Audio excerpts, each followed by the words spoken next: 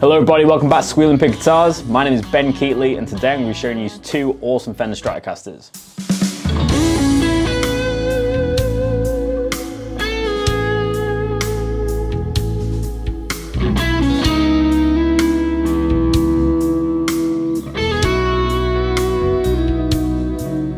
So the 1969 Stratocaster is very interesting for a lot of reasons. Standard specs of this Strat is that we have a two-piece alder body, which is finished in this beautiful candy apple relic red, which is gorgeous. We also have a maple neck, which is in the 69 profile, and this is a quarter sawn maple neck with a medium tint to kind of show that kind of aging. As you can see here, it's been rubbed off the lacquer here with a little bit of kind of darker dye being put into it, so it looks more dirty and replicating that kind of worn-in feel.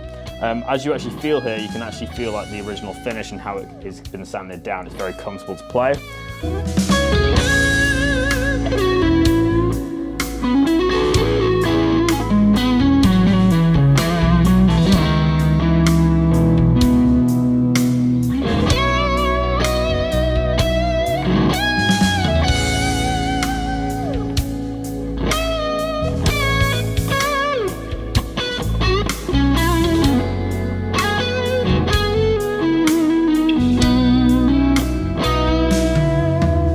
Like all Fender Stratocasters from the custom shop, the neck is very rounded, very nice to play. Basically on the 60s Strats, or the 69 Strat in particular, they changed the way they cut the fretboard. So we basically have what we call a round laminated fretboard, or what we call, it's also known as a veneer board, which is basically, I'll get some close-ups, but you can see how the board is slightly more restricted, so it's a thinner piece of wood.